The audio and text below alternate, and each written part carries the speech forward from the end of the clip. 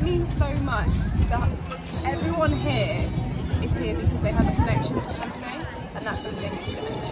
It just gives everyone the opportunity to really get together and just have this experience. It means a lot. I watched my great-grand slowly deteriorate with Alzheimer's and dementia, and it was a really, I don't think I quite realised at the time just how old I was, but now kind of looking back on it, it really kind of strikes a chord.